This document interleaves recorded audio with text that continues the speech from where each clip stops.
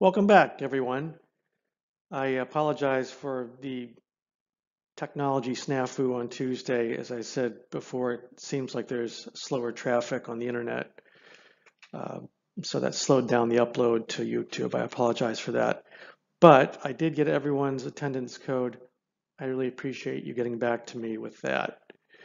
Um, with that said, let's launch into tonight's lecture. I wanted to give a few more observations regarding the Ohio Control Share Acquisition Act that we talked about, at least I talked about it, on Tuesday. A couple of points, just because I know it's fairly dense, and I wanted to emphasize what I think is important to keep in mind as you analyze problems applying that statute.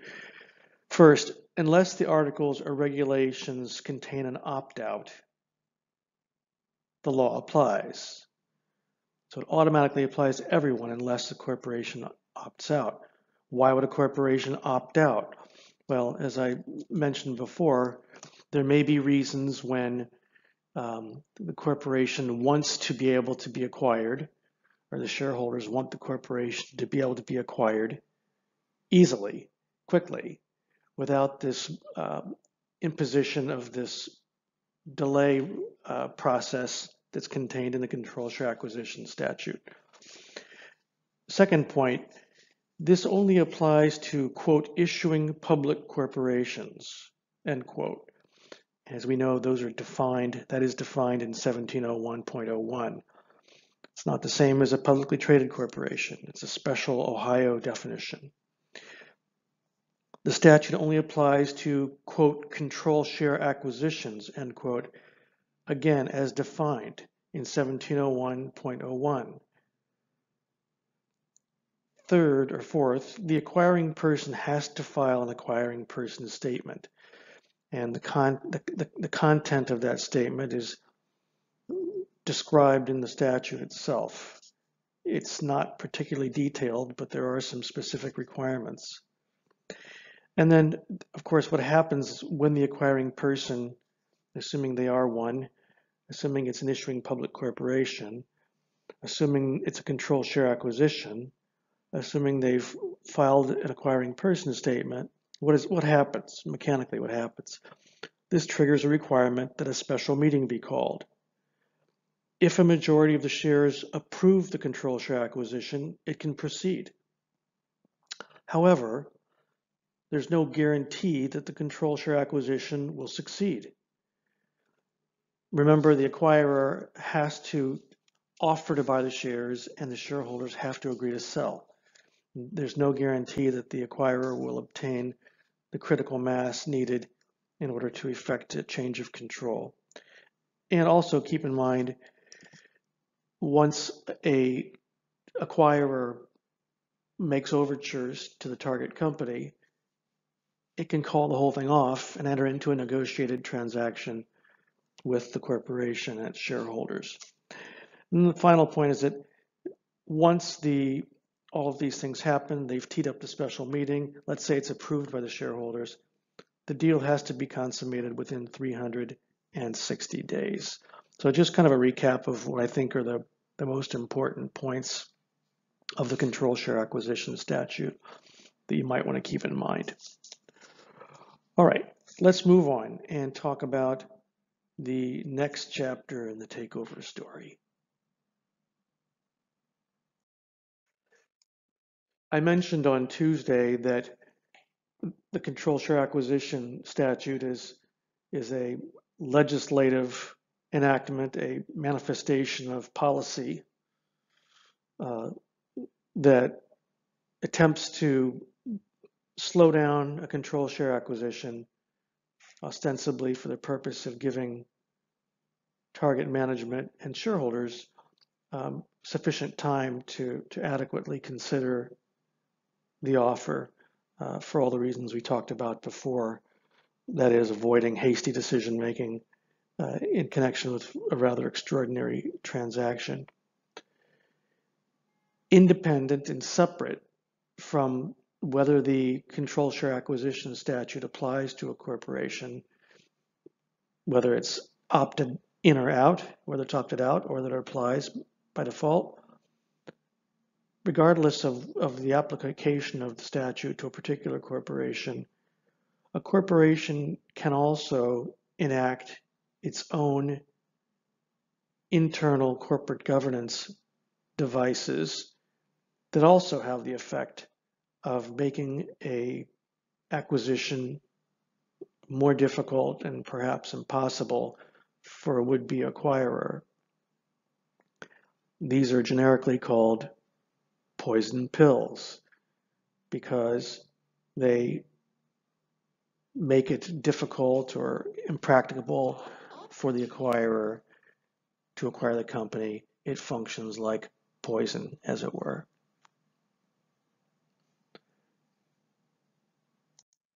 We'll see when we get into these that they run the gamut in terms of a variety of corporate mechanisms that address primarily capitalization and voting once an acquirer acquires shares of the target corporation. The first case we look at is Moran versus Household International, Inc., a U.S. Supreme Court case from 1985. This was referred to as a preferred share purchase rights plan. This is the first major case we have construing what we've referred to as a poison pill. So what's going on in this case? How was the plan created in terms of corporate governance? Was it a bylaw provision? Was it part of its articles of incorporation? Or was it a standalone plan? Who adopted the plan? Well, in this case, it was in fact a standalone shareholder rights plan adopted by the directors. Remember, directors are the ones charged with deciding when to issue shares. And that being the case, the adoption of this type of a shareholder rights plan was appropriate. In this case, the directors adopted the plan by a vote of 14-2, and Moran was one of the dissenters to the adoption of the plan itself.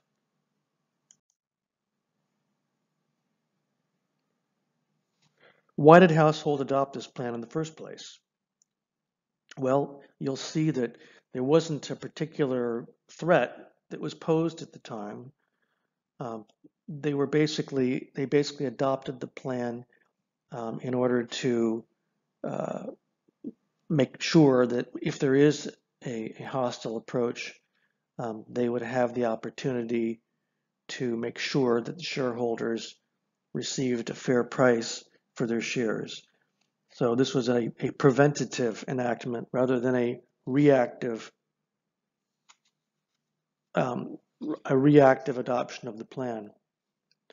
Why does it make a difference? Well, as we're going to get into this a little bit farther, you'll see there is always the possibility that management adopts one of these plans to preserve their jobs or to preserve their entitlements with respect to the corporation. And it may at times prevent shareholders from cashing out at a favorable price. We know about the business judgment rule, and we know about the role of directors in protecting corporations. And we'll see as we get into this that whether an offer by an acquirer has been made before or after a plan is adopted can make a difference. In this particular case, the board had considered a, quote, fair price amendment to their internal documents, but it had been rejected by some of the board members. So what are we talking about when we talk about a fair price amendment? That's a provision in the bylaws of some publicly traded companies stating that a company seeking to acquire it must pay a, quote, fair price, end quote, to the targeted shareholders. The formula for determining a fair price may be indicated in the bylaws. It is often a calculation based on historic prices, that is, a formula. So how did the Household Preferred Share Purchase Rights Plan work in this case? So this is a little bit convoluted, so bear with me as I try to explain it. Upon the announcement of a tender for more than 30% of target shares, each share of household gets one right to immediately purchase 1/100th of a new household preferred share for $100. And the right is redeemable by management for 50 cents a right, which reduces the amount of cash in household and also gives management the ability to get rid of the rights if the decision is made to sell to a friendly acquirer instead. So that's the first trigger. A tender for 30% of the target shares. That means someone has made an offer to buy more than 30% of the shares. They haven't purchased them. They've just made an offer.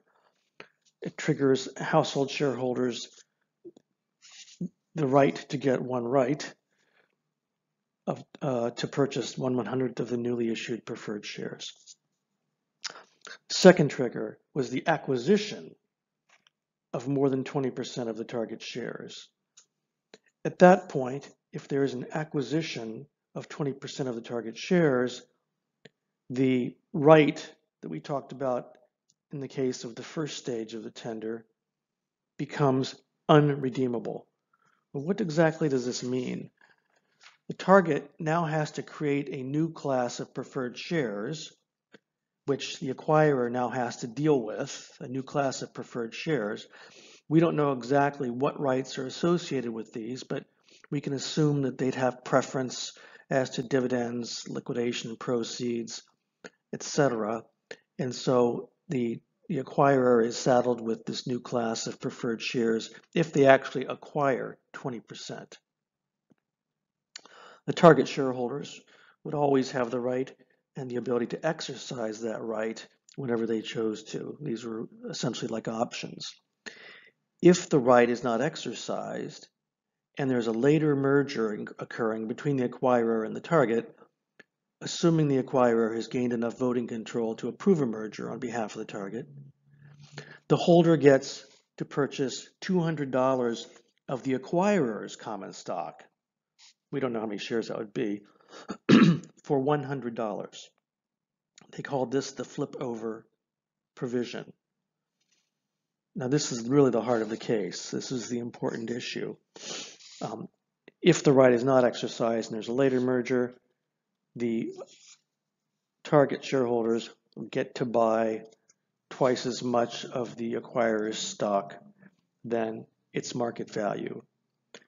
How would this deter a would-be acquirer? Well, the acquirer gets less capital since the price of its shares is discounted by 50%, and the existing acquirer shareholders are substantially diluted because all of the target shareholders were just allowed to buy a bunch of the acquirer's shares. Per the court, this is the heart of the controversy in this case, this flip over provision. Moran, a director of Household and a shareholder of Household's largest shareholder, initiates the suit. What is his motivation in attacking the rights plan? Well, perhaps he sees the acquirer's offer as a chance to cash out at a higher price. This is always the tension, often, I should say it's often the tension between the adoption of these plans and the rights of shareholders to liquidate their investment. In terms of procedure, the plan was in fact upheld by the district court. Code number 1 for today's session is the letter W. Code number 1 is the letter W. So let's look at how this court addresses the case when it comes up on appeal. Well, the first issue is the applicability of the business judgment rule. And the court even says the business judgment rule is the primary governing principle in analyzing these types of shareholder rights plans. And the court says, quote, pre-planning might reduce the risk that under the pressure of a takeover bid, management will fail to exercise reasonable judgment.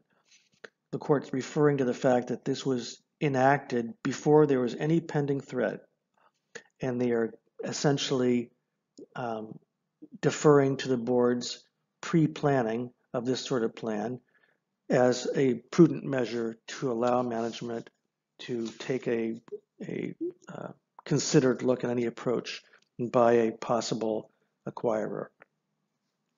Second issue, were the directors authorized to adopt the rights plan in the first place? So what are Moran's arguments? If you look on page 788, I think it's section Roman 3, we see what Moran is arguing. Number one, there's no authorizing Delaware law, and basically, and there's no authorizing Delaware law that allows the adoption of this type of a plan. The statute relied on by Householder was Delaware 157, was intended to facilitate corporate financial restructuring, not takeover defense. What does section 157 say? I'll read it. Subsection A, subject to any provisions in the certificate of incorporation, every corporation may create and issue, whether or not in connection with the issue and sale of any shares of stock or other securities of the corporation, rights or options entitling the holders thereof to acquire from the corporation any shares of its capital stock of any class or classes, such rights or options to be evidenced by or in such instrument or instruments as shall be approved by the board of directors. Emphasis added to that last phrase. Moran conceded that even if section 157 allows the issuance of the rights plans in this case, the Williams Act trumps state law. He cited Edgar versus Might Corp. And by the way, this case predates CTS versus Dynamics Corp. By 2 years. The second argument, directors do not have the right to usurp shareholder right to receive tender offers. In other words, the argument that this is preclusive. It precludes shareholders from the opportunity to cash out at a higher price. His third argument was there's no right to fundamentally restrict shareholder rights to a proxy contest. Remember, anyone who owns 20%, once they own 20%, the rights plan kicks in and it thereby freezes any possible proxy contest. And that's noted on page 790. So how does the court respond to each of these arguments? Let's take the first one, no authorizing statute. This court says, quote, our corporation law is not static, end quote. And they go on to say that simply because 157 does not expressly provide for its use as a takeover defense, it doesn't mean it can't be used that way. Also, they emphasize and remind everyone that Delaware directors clearly have the right to issue options in stock, and this is essentially the same thing. Again, the concept that corporation law isn't static and adopts from time to time to new developments in business and in corporate law. The second point, the argument that this was preclusive to shareholders who wanted to cash out, how does the court respond to that? It says, the plan doesn't prevent shareholders from receiving tenders. There may be ways that a determined acquirer can come up with a workaround. For instance, tendering to buy shares with a condition that the board redeem the rights, tendering with a high minimum condition of shares and rights, tendering and soliciting consents to remove the board and redeem the rights, and on and on. If you look at page 790, the court kind of goes through what some of these workarounds might have been. So the court doesn't find that as an impediment to upholding this plan. As to the third argument Moran was making, that this denies shareholders a proxy opportunity once the second trigger has been met, the court basically talks about the fact that proxy contests rely on gaining the support of the most shareholders for a proposal, regardless of how many shares you own. In other words, they're not seeing that this 20% barrier doesn't necessarily prevent people from combining interests. 80% can be widely fragmented through the shareholder base, and therefore this doesn't doesn't render the plan to be improper or unenforceable, according to the court. So did the board meet its burden under this court's definition of the business judgment rule? And by the way, how would we characterize that definition of the business judgment rule? The court basically says that the business judgment rule is modified in cases addressing takeovers, since there's always the possibility that management is acting in its own interest. Where defensive mechanisms are involved, which is what we're talking about here, the initial burden is on the directors to show, number one, reasonable grounds for believing that danger to corporate policy and effectiveness exist. And this would be shown by a good faith and reasonable investigation. Sounds like informed business judgment. And the mechanism is reasonable in relation to the threat posed and perceived by the board. And the court also talks about the fact that outside directors may play a valuable part in this analysis because they are less interested in maintaining their jobs because they don't have jobs other than sitting on the board. At that point, assuming the board can show that the threat was reasonably perceived and that the response was reasonable and proportionate, the burden shifts back to the plaintiff, who of course has the ultimate burden of proof, to prove that the directors have breached their fiduciary duty. What did the court find here? The court finds that the mechanism was reasonable in relation to the threat posed. There's no allegation of bad faith or entrenchment, and the business judgment rule appeared to have been informed, a la Van Gorkum. So, just summing up, Moran was an example of a shareholder rights plan where the corporation adopts a defensive mechanism that allows for issuance of share purchase rights by the target shareholders, thereby making the target a less attractive takeover candidate for the reasons we talked about before. What if, despite the existence of such a defensive mechanism, the acquirer succeeds in gaining control of the target? What happens to the shareholder rights that were already in place? For instance, the share purchase rights. This next case looks at another defensive mechanism used by corporations sometimes, a provision that basically provides, as a matter of corporate governance, that the target shareholder purchase rights can only be undone by the directors who originally adopted it, thereby defeating the strategy of gaining board control and replacing the board.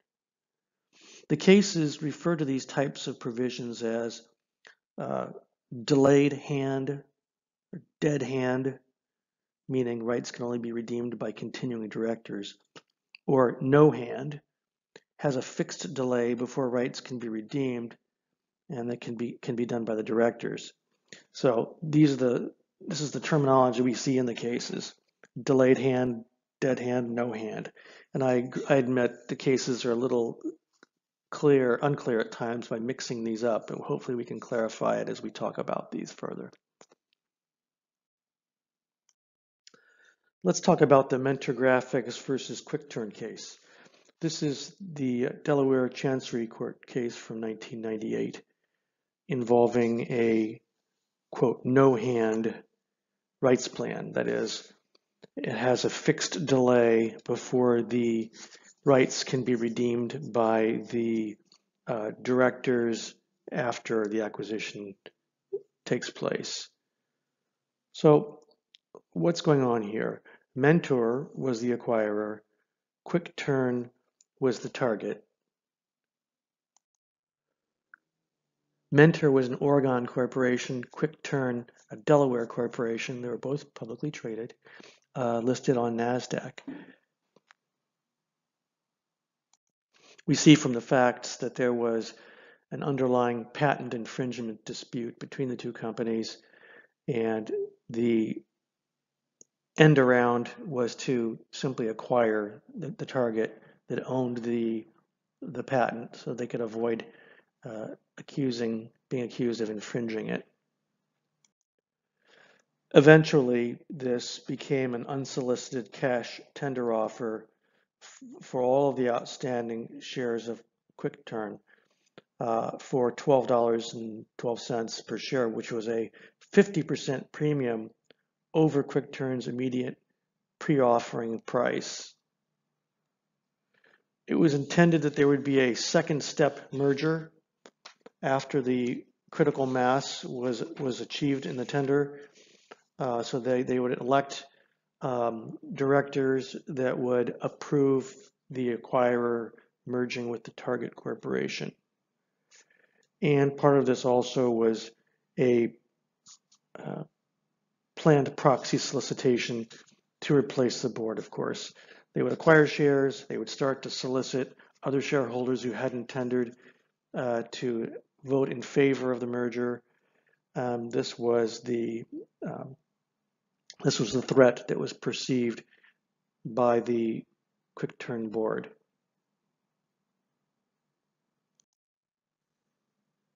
In contrast to the prior case, the defensive measures in this case were adopted after the threat had been initiated by Mentor Graphics. So in other words, this would be a reactive enactment of these shareholder rights.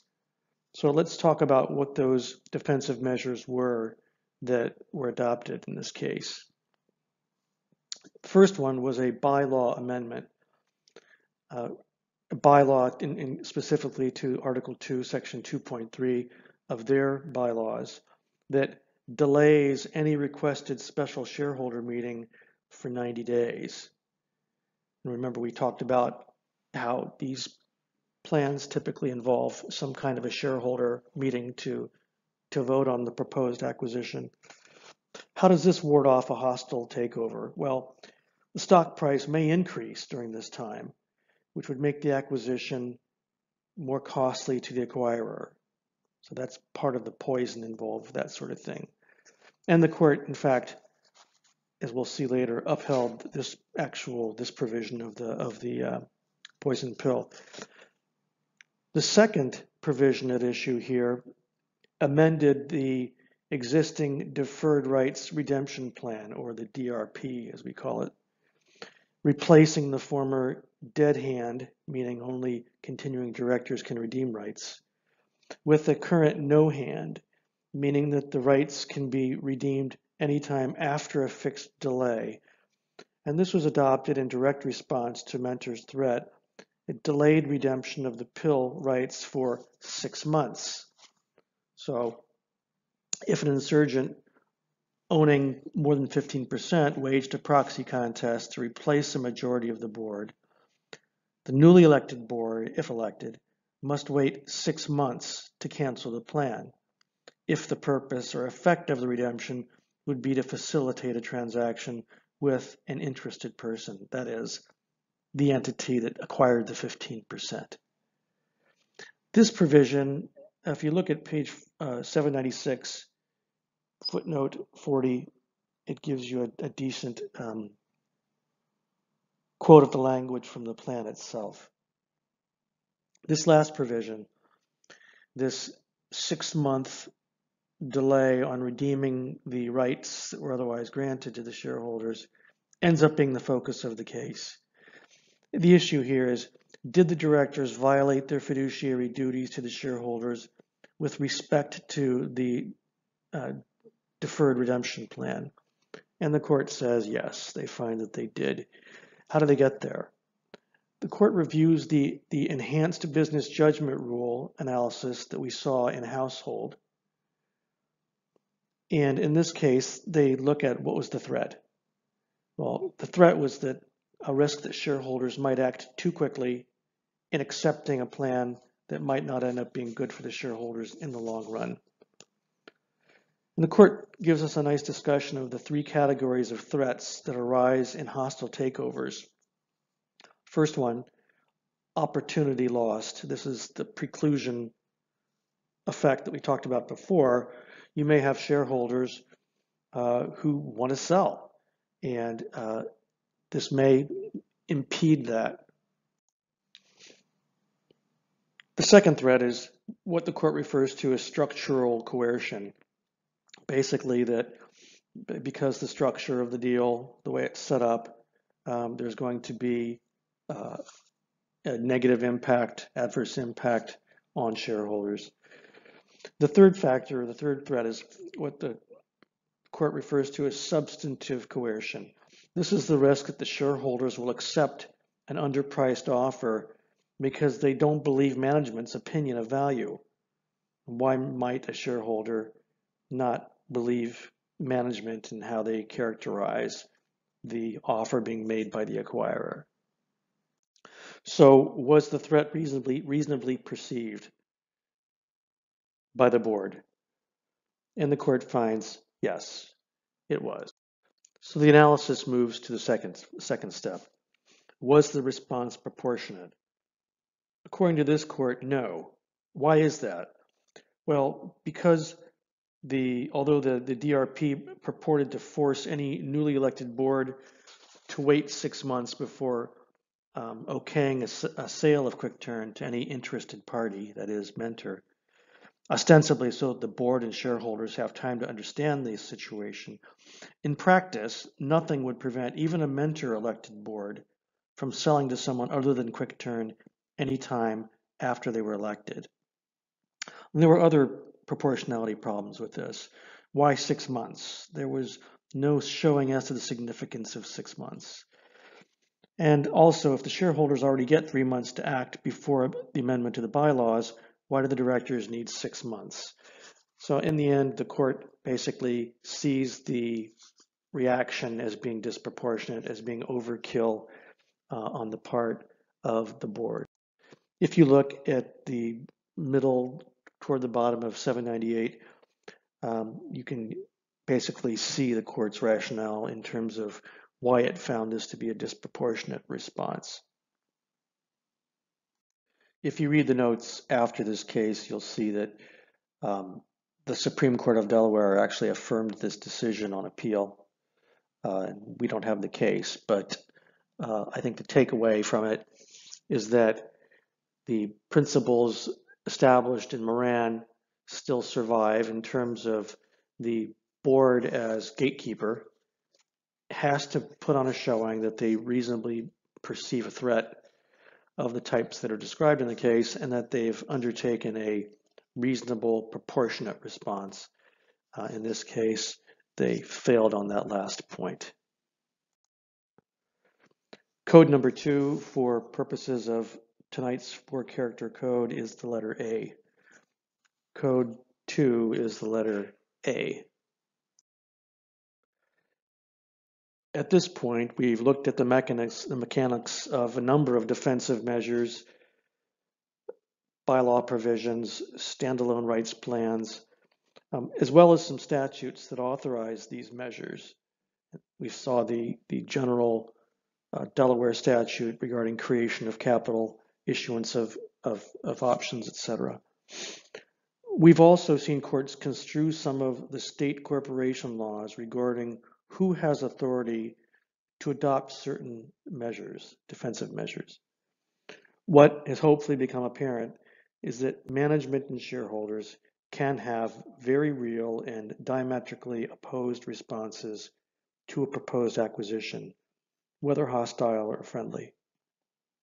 The reaction of management to takeovers is almost instinctively one of opposition.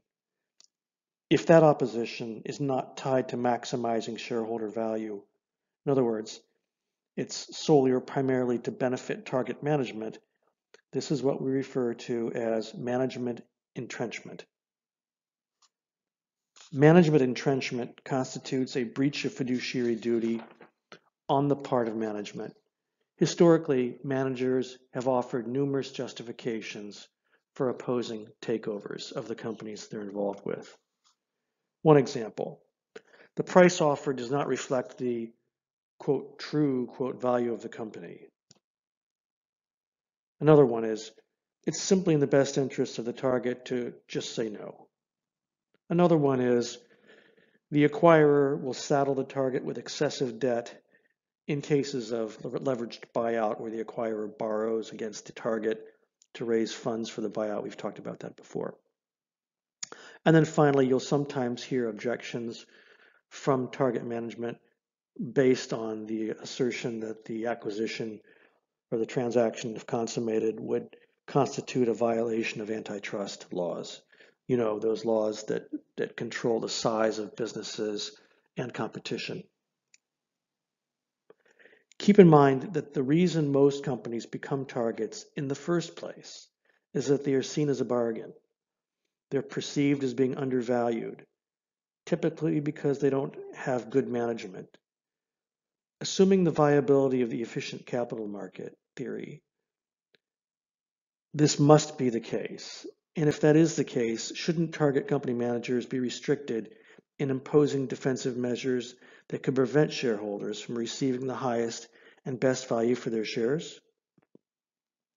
In those cases where management successfully fends off an acquirer, but there is a perception that in the end, the shareholders were denied opportunities that might have allowed them to realize the highest and best value of their shares, what we've referred to before as preclusive defensive strategies, litigation often ensues. One case that is not in this edition, but I just want to mention it anyway, it's the Painter versus Marshall Field Company case from the Seventh Circuit, 1981. Here, management, in response to a hostile tender offer from Carter Hawley Hale, it's a national retail chain, significantly expanded the number of stores, thereby making the company less attractive to the acquirer. Why would this make it less attractive? Well, it had less uncommitted equity and presumably increased debt to finance the store expansions. Well, not a defensive device of the types we've talked about so far, no rights plan, no bylaw amendment. It still was arguably geared toward making the company a less attractive acquisition target. The shareholders did not agree with that strategy, and they filed suit challenging the directors' authority and using all the company's cash to buy stores that they might not even have needed. In that case, though, the directors were absolved by the court's application of a rather simplistic application of the business judgment rule, basically taking the position that the directors deemed this to be within their purview of running the company. We don't have the entire opinion. As a matter of fact, you don't have any of the opinion. But it shows that for most courts, there's still this starting point of business judgment rule presumption protecting directors.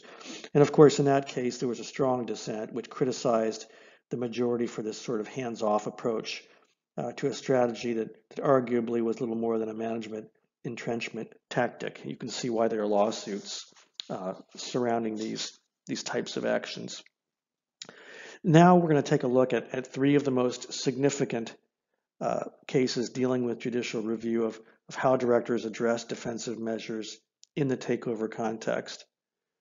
Unfortunately, they don't give us a particularly clear or linear development of jurisprudence in this area. Still, these cases are cited even today frequently by courts.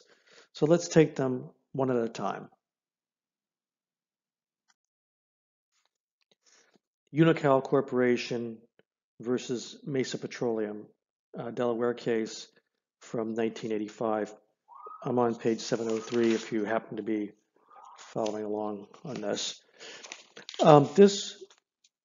This case, I would kind of summarize it as saying the court is coming up with a balanced business judgment rule analysis. So what's going on in this case? Mesa Petroleum launched a hostile tender offer to buy Unocal for $54 a share. And this was going to be financed with junk bonds. What are junk bonds? They were going to pay for the target shareholders' shares with bonds issued by the acquirer that basically offer a high interest rate, but that are subordinated to other debt, meaning second in line behind other debt. That's the risky part of it, why it's sometimes called junk bonds. So they were going to pay with these junk bonds for the target shareholders' shares. And then the second, after that first wave of buying shares, the second, there'd be a second tender, a second tier tender. Those folks would get highly subordinated securities, even more subordinated than the junk bonds. But they were worth also theoretically $54 a share in value, at least according to the acquirer. So they would pay with junk bonds in the first wave. In the second wave, they'd pay with something even more subordinated than the junk bonds. And if you look at Rule 14D-10, paren C, paren 1, under the Exchange Act, you'll see that this is considered permissible consideration to offer in a tender offer transaction. So was Unical's defense proactive or reactive? Well, it's reactive, and here's how it worked. The way it worked was it was an exchange offer where once Mesa gets $64 million of 64 million shares, Unical shareholders can exchange their Unical equity for senior Unical debt for $72 a share, senior to the Mesa issued junk bonds. Now, what's the effect of this? Well, it means that once Mesa acquires a certain number of shares, if it gets control of Unical, Unical is going to have a boatload of debt. All of its equity just turned into debt. And of course, as we know, debt is a fixed commitment to repay money as opposed to equity, which is not. And this creates a huge disincentive on the part of the acquirer. And a possible advantage for the shareholders of the target is that now they have something that's a firm commitment to be repaid and not something that's at risk in the market. This plan, though, had something called the Mesa exclusion. Basically said that specifically Mesa could not participate in this exchange of shares. And the effect is that Mesa would acquire a company heavily in debt. Well, Mesa didn't like this, they file suit. And as with the last couple of cases we looked at, the starting point is the business judgment rule. And the court basically says that despite that nod to the business judgment rule, a corporation does not have unbridled discretion to defeat any perceived threat by any draconian means available. I'm reading from page 803. And the court looks for essentially a balanced approach to how the board's actions can be permissible in this type of a reactive posture. As we've seen in some of the prior cases, this court writes, quote, if a defensive measure is to come within the ambit of the business judgment rule, it must be reasonable in relation to the threat posed. That's the rule we got from Moran. This entails an analysis by the directors of the nature of the takeover bid and its effect on corporate enterprise, end quote. Nature of the bid, what are we talking about? We're talking about the price being offered for the shares, perhaps the quality of the security being offered, if not cash, and also looking at the legality of it, perhaps its impact on other constituencies, on the workforce perhaps. Here, the directors saw the Mesa bid as a, quote, grossly inadequate two-tier coercive tender offer coupled with a threat of greenmail, end quote. What's greenmail? Greenmail is the practice of buying enough shares in a company to threaten a takeover, forcing the owners to buy them back at a higher price in order to retain control. But anyway, this is how the court characterized the board's perception of the threat. The defensive measure was intended to ensure that the target shareholders received, quote, fair value for their shares, and therefore this court considers it to have been a valid measure enacted by the directors. Code 3 of the Ford character code for today's lecture is the letter S. Code 3 is the letter S. The second case in this trilogy is the Revlon Inc. versus McAndrews and Forbes Holdings case. This is a Delaware case from 1986. What's going on in this case? Pantry Pride makes a hostile tender offer for Revlon, the cosmetics company, at $47.50 a share. How does Revlon respond? Well, they adopt a plan to repurchase its own shares in exchange for promissory notes. Again, this makes the shares unavailable to be tendered for by the acquirer because they're not out there, issued and outstanding. And again, like in the prior case, this saddles the target with debt because it just repurchased all of these shares in exchange for promissory notes. And promissory notes are debt which must be repaid, as we know. So how does Pantry Pride respond? There's a lot of back and forth, but the first thing it did was to increase its offer to $56.25, contingent on the target waiving these takeover devices.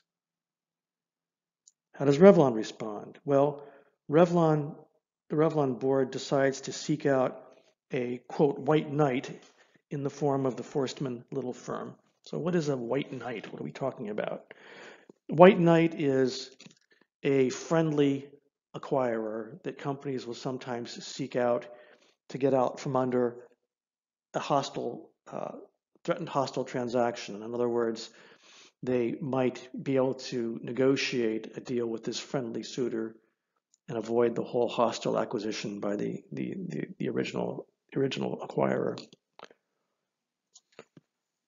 So what was the significance of this change of strategy from defending the takeover attempt by Pantry Pride to essentially selling the business? Well, Pantry Pride raises its price to $58 now, again, contingent on waivers. And eventually Revlon chooses to close on the Forstmann deal for $57.25 a share, less than the last Pantry Pride offer. They also essentially gave Forstmann what we call a crown jewel lockup option. That means the right to buy certain assets that were held by other entities related to Revlon for a favorable price.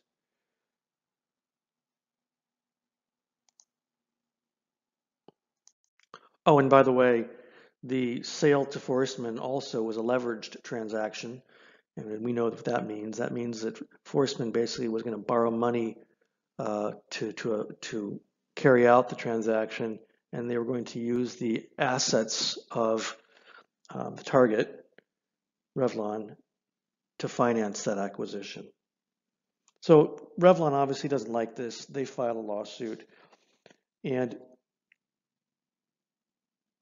the issue is the Revlon board's authorization for the company to negotiate with the White Knight once the company was for sale, or at least now is going to be for sale. So the way the court focuses on this is that once the defensive posture was essentially abandoned, that is by seeking out a friendly buyer of the company, the defenses, the issue of the defenses and the technical aspects of the defenses become somewhat irrelevant. At that point, the directors have a duty to the shareholders to obtain the highest price possible for the company. Once you shift from defending to selling, or essentially an auction, you're responsible for getting the highest value possible. Did that happen in this case? Well, according to this court, they said, quote, in reality, the Revlon board ended the auction in return for very little actual improvement in the final bid. Thus, in fact, end quote, it was actually less than the last bid.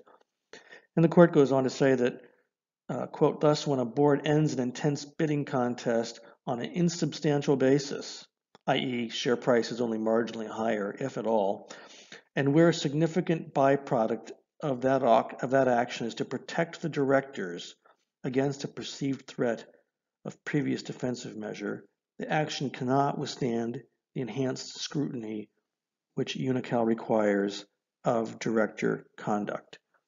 Now, we haven't gotten to UNICAL. Yes, sorry.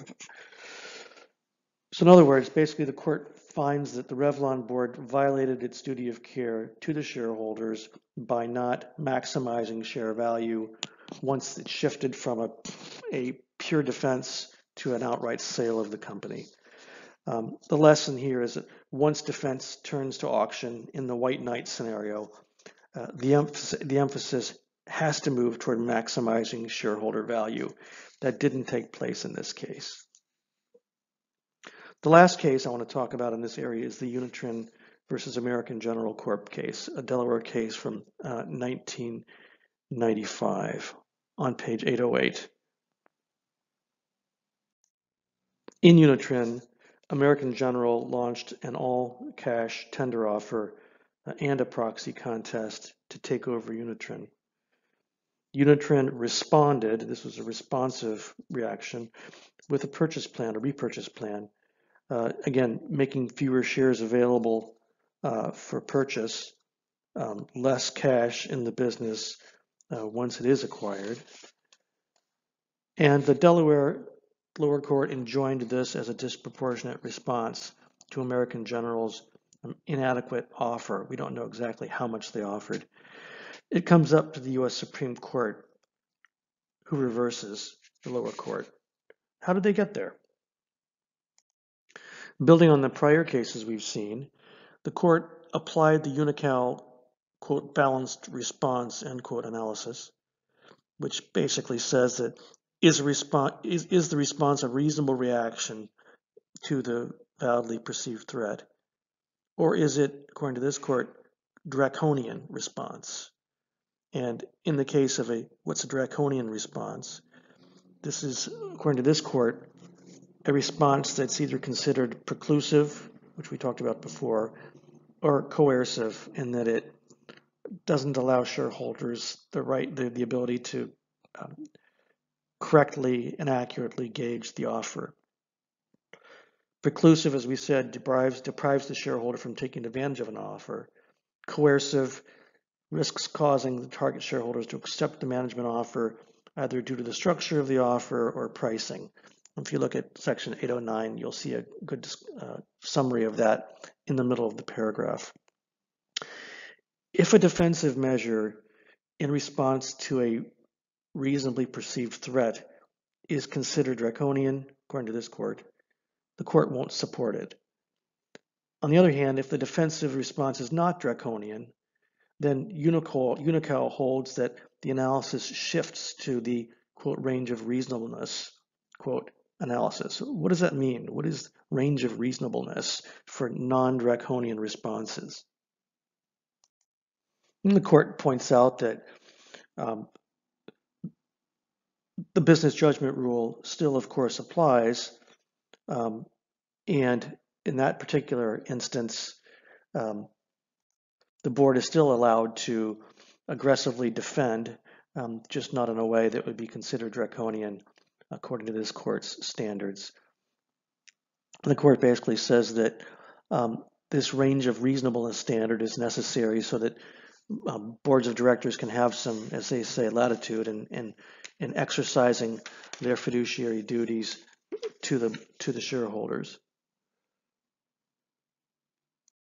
According to this court, the problem with the Court of Chancery was that they essentially, as the court says here, substituted their judgment for the business judgment of the directors in adopting the repurchase plan.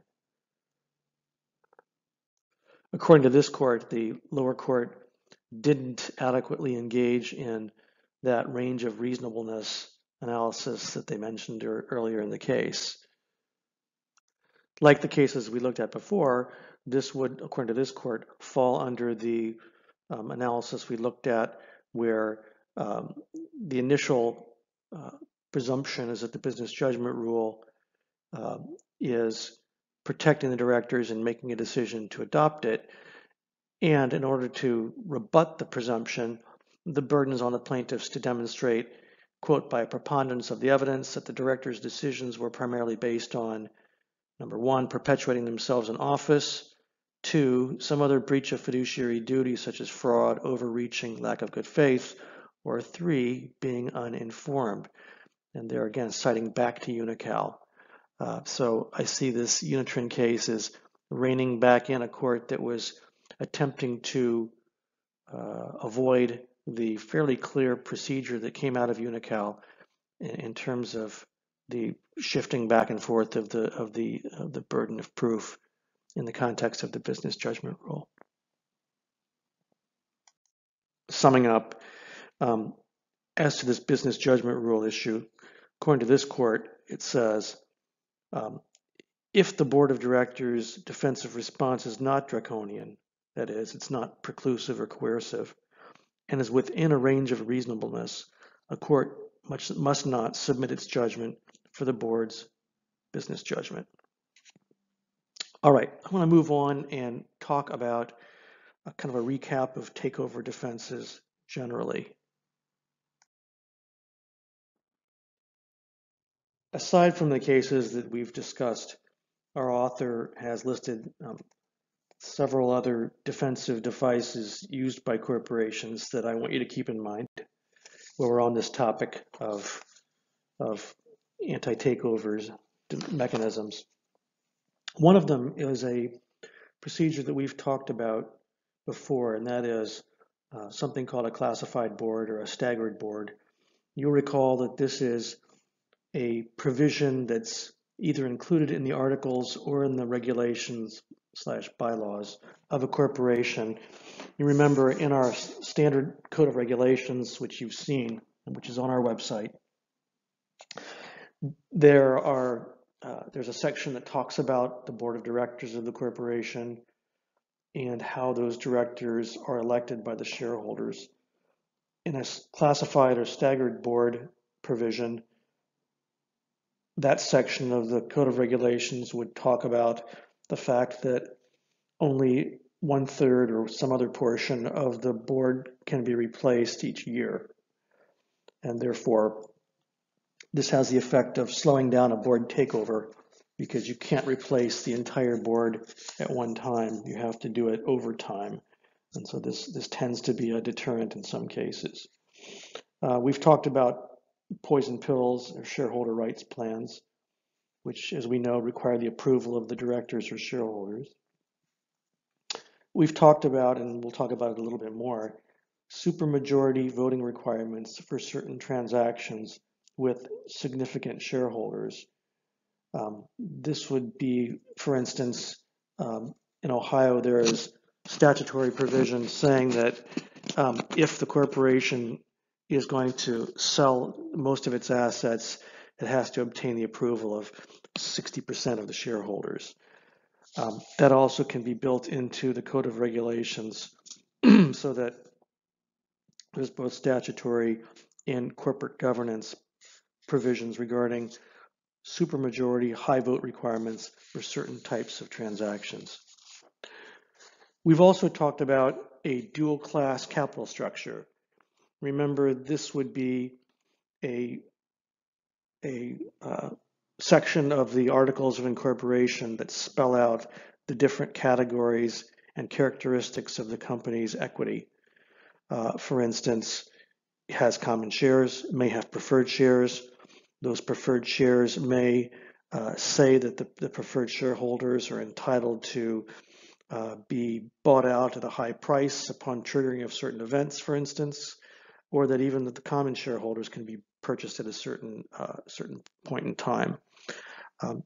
Again, we saw a little bit of that in the Moran case, where there was the creation of a new class of preferred shares, which complicated the possible acquisition of the company. And then finally, of course, we've looked at state control share acquisition legislation, like the Ohio Control Share Acquisition Statute itself, that put the brakes on, or at least significantly slow down an unwanted acquisition by a third party. And we know how those work. So I just wanted to kind of recap for you these various anti-takeover mechanisms that you'll see in your practice, and you'll see them on tests, and they're good things to have in your toolbox if you're practicing in this area. Oh, the fourth code for today's lecture that you should write down and send back to me is the letter H. The fourth character is the letter H. The last thing I want to talk about today is a fairly current example of how these things can play out. I'm not sure if any of you are Papa John's pizza fans still, but you may recall that there was some controversy surrounding the founder of the company, John Schnatter, regarding some comments that he made that were, I should say, politically, socially insensitive. And as a result, the Papa John's board enacted this rights plan. If you look at it on the slide, I've put it up for you. Basically, like a lot of the plans we've seen, it's triggered by somebody acquiring a certain amount of shares of the company.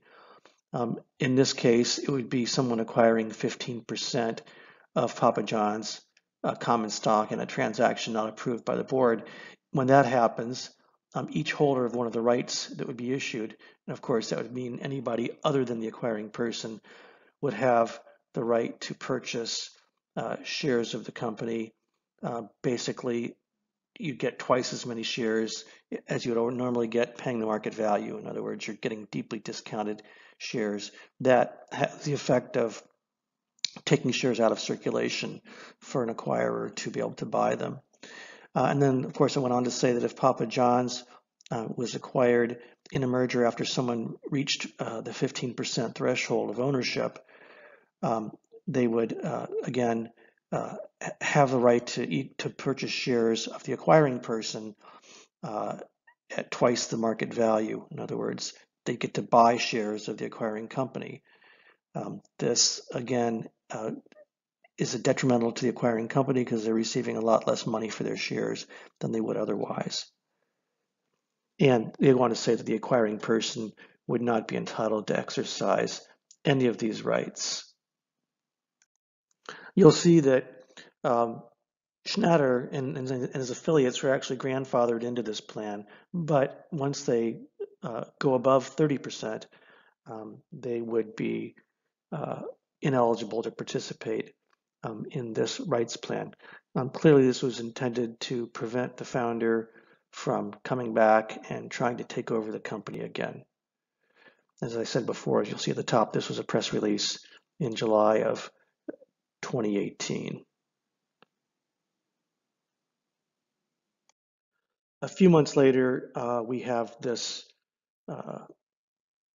press release or press report from Fox News about Papa John's founder's reaction to this poison pill. And it gives us kind of an interesting background of it.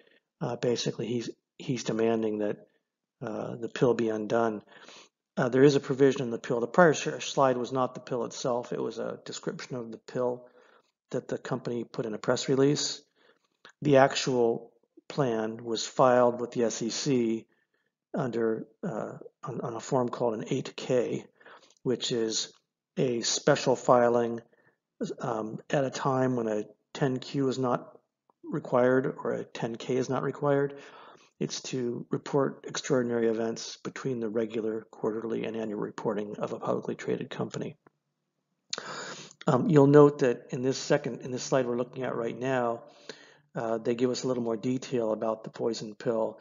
It included something called a Wolfpack measure, which was designed to prevent Schnatter from circumventing the poison pill by joining with other investors to accumulate their position. This was, they kind of saw past what might happen.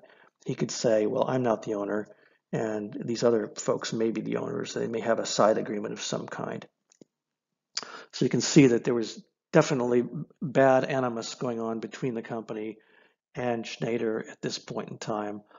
He asks them to basically remove the pill, or at least to remove the Wolfpack provision.